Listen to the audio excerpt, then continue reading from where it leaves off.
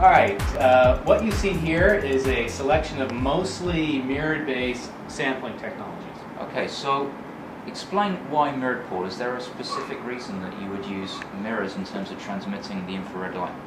Well, we've had mirrored-based sampling technologies around for about the last 15 years, and recently, about 4 years ago, we introduced silver halide-based sampling technologies, which is what you see here. So inside there's a silver halide fiber optic transmittance material, and in terms of infrared transmittance, the mirrored are much better because it's completely transparent. Obviously, these are just open tubes, and the light is guided by mirrors, so through the entire mid-infrared region, it's transparent.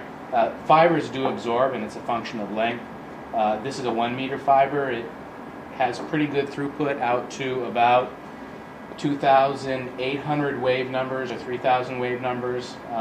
The longer the fiber, the more in the higher wavelength numbers it'll absorb.